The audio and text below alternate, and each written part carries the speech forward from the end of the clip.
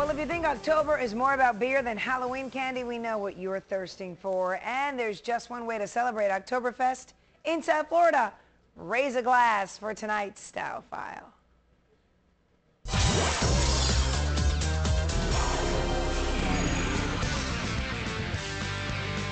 Oktoberfest may be wrapping up around the world, but beer drinking is just getting started here in the Magic City. Isn't this what America's all about, having a beer in your hand and having a good time? Yay!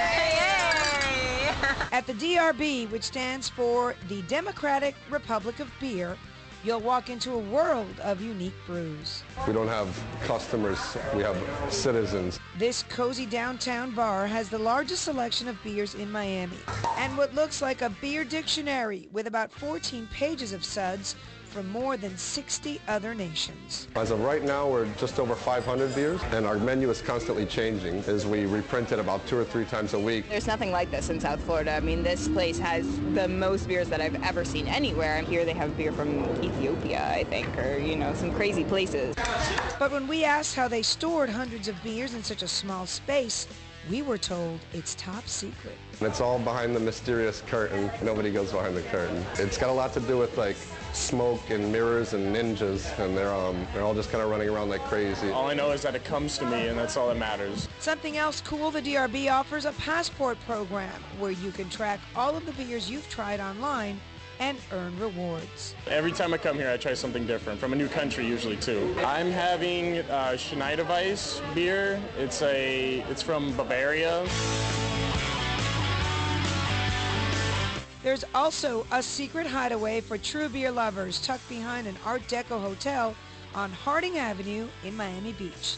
It's Lou's Beer Garden. It is the only place where you can come and find true American microbrews. From a My Block to a Belgian-style IPA to a seasonal pumpkin ale. You'll usually find about a dozen seasonal beers on tap and 8 to 10 bottled beers.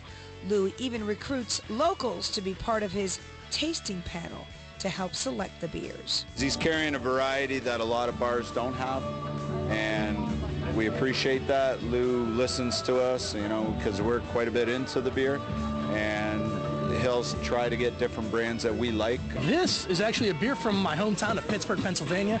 This is called Oktoberfest. It's a little taste of home. There's also a wide variety of beers for the ladies here. I'm typically not a beer drinker, but I love the selection that they have here. I love the apricot flavored beer. They have a cider tasting beer.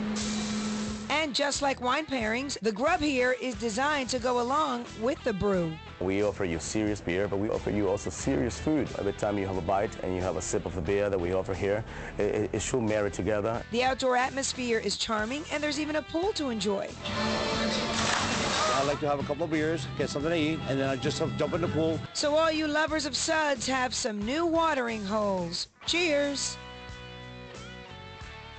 We love Lou's. Awesome. For more information on both these places, log on to our website, WSVN.com, and click on the Style File. Craig?